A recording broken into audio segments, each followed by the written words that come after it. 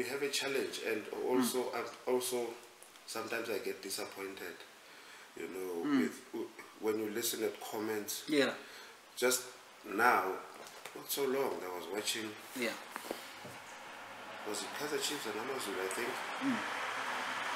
And I heard guys saying,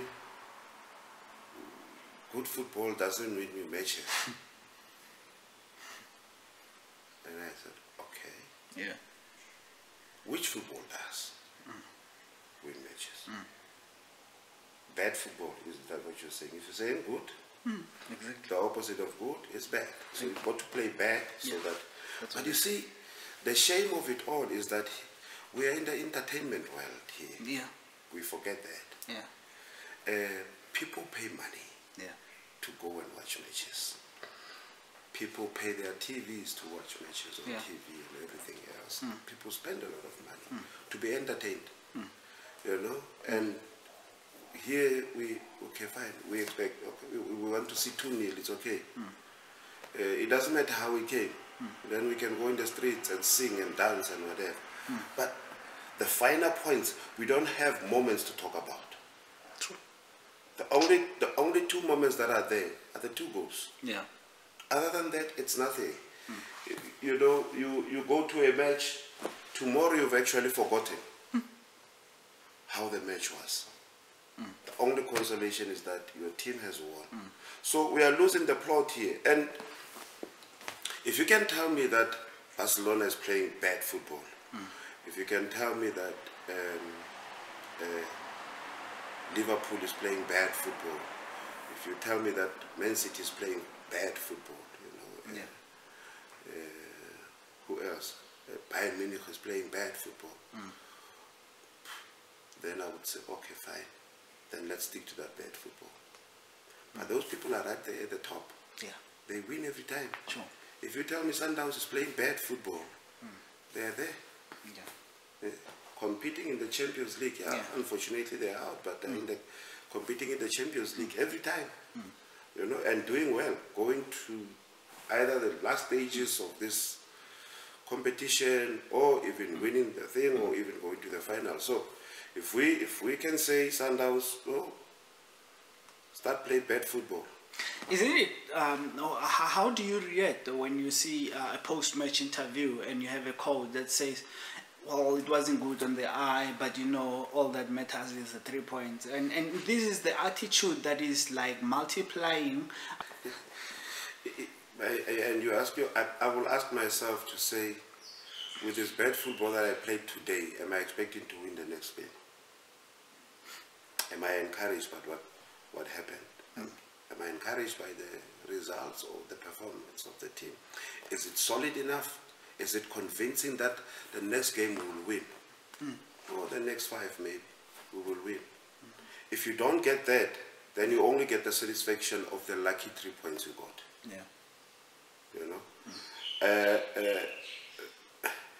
The reason I don't like watching opponents too much is because I want to focus on what my team can do. I want to have a strength within my team. Yeah. To say this should be the strength of my team, and this is how it must play. You know, and I will try and forever fix whatever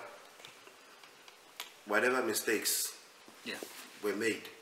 If we were doing bad defensively, but attacking we're doing well, then I fix the defense. You know, that way.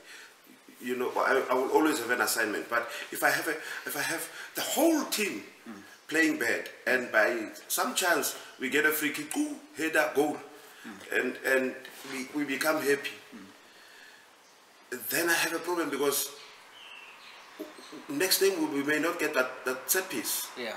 We will not get it. You know. Yeah. But the team needs fixing. Sure. What do I do? You know. But most of it all is that when you say, I'm happy with the 3 points, it wasn't pleasing to the eye, it means you're very selfish. Yeah. You're very selfish, because you forget about the supporters. You know? Yeah. You forget about the brand that you're representing as a club, because what brand are you building up? You know? the individuals that are playing there, the players, what are you doing for them? Because you've got to do something so that their profiles also get enhanced. Their playing ability is improved every time because you contribute. But if you say, no, happy with 3 points, we didn't play well, you know, what counts is the 3 points. We've got this common language that we use, you know. And so many times we agree about things that are wrong, you know. We've got to challenge ourselves to say, what are we doing for South African football? What kind of players are we bringing up in the PSL and in the NFD as well for our national teams? You know, so that when we compete, we don't have fear. Yeah. You know.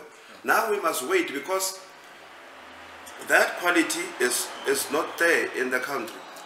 Now we must just go and wait for all the players that are playing outside the country to come in and make up the national team.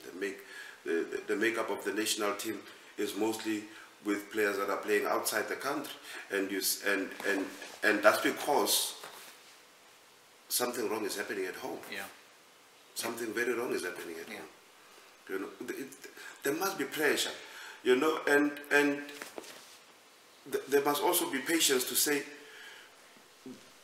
coaches, here we are, build the PSL. You know? Yeah. And club owners must say, hey, we understand there is a process that our coaches are taking here. You know? Let's not be too impatient. Frankly, I don't care who says what. We've got to improve our football. Yeah. Why do you think we have this growing attitude then that all it matters is the results? It's the pressure. Yeah. It's the pressure that people are under, you know? Yeah. People are always worried, hey, I'm going to get fired here if I don't get the 3 points. Yeah. How do I get the 3 points? Okay, let me wait. Now we've developed this thing of parking the bus. You see, we are developing very bad habits. We defend and then we sort of play counter-attack. Sure. And then when we are leading, shame, the poor boys are being taught very bad things. Our goalkeepers are sitting down. Every time, wait there, they hold the leg, and people are saying, no, it's a tactic.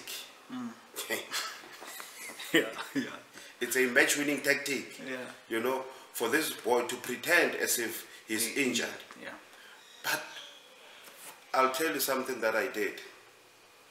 I was with some guys, and I said, look, I'm going to take the stopwatch, and I'm going to show you the exact time that people watch a match. And that day, who was playing? That I don't want to mention the clubs. Okay. And that day, the actual time people spend between the two halves is 53 minutes. 53 minutes of action when it's supposed to be 90. Now, come the end of the match, how many minutes did the referee add on? 4. Because it's common to add 4. Sure. You know, you add 3 or you add 4. You know. But when the ball went out, I stopped the watch. Once they start playing, and then when the referee stops the game, and most of the time it's not because the ball went out and it didn't come back quickly, you know. And how long so many of our goalkeepers, how much time do they take to restart the game? It's amazing how much time they eat. They chow. And like I said, these are the things that people don't watch. That here we are representing a brand that is the PSL or the Glad Africa Championship. And here we are trying to entertain people, and these people don't pay whatever. I don't remember. I think it still costs 40 rand. For entrance. 40 rand. They don't pay 35. You know, because the match played for 53 minutes. No, they play the full 40 rand. You know. But here we are. We forget about them and we think about ourselves. And we say, okay, don't worry about the people who come here. It's okay.